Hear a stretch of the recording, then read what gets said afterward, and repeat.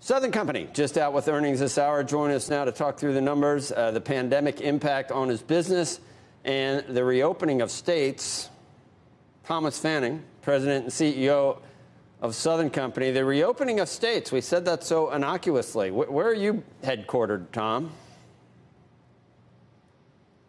We're in Atlanta, in Georgia. But, we're virtually in all 50 states. But you catch my drift.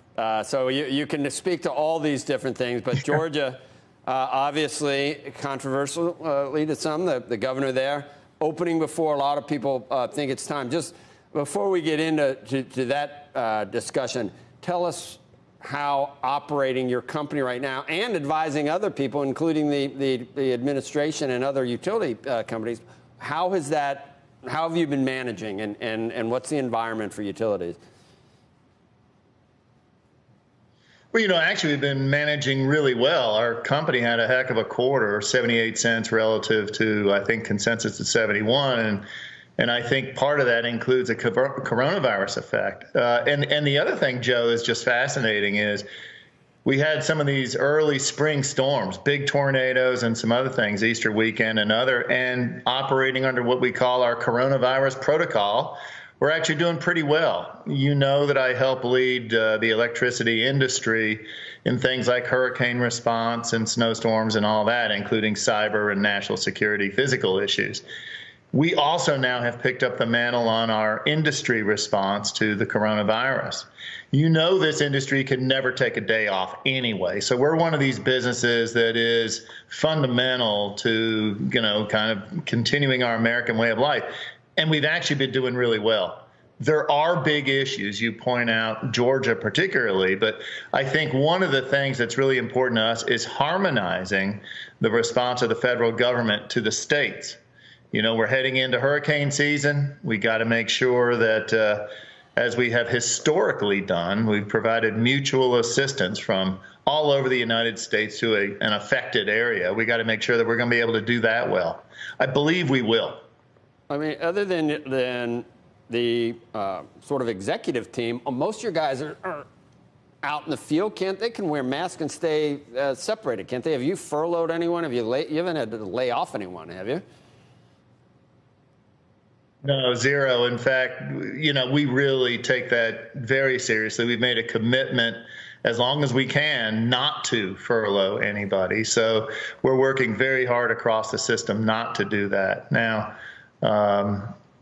we have had over half our workforce now telecommuting, and that's worked pretty well.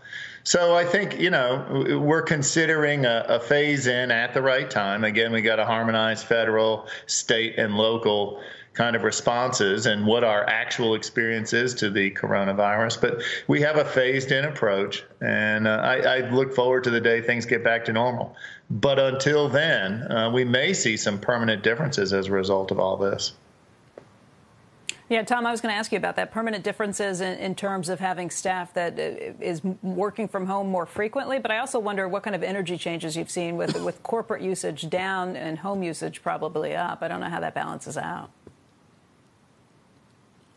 No, Becky, you're right on the money. The kind of fun way to think about it is the normal days right now during the depths of the response to the virus, it looks like a very strong weekend day.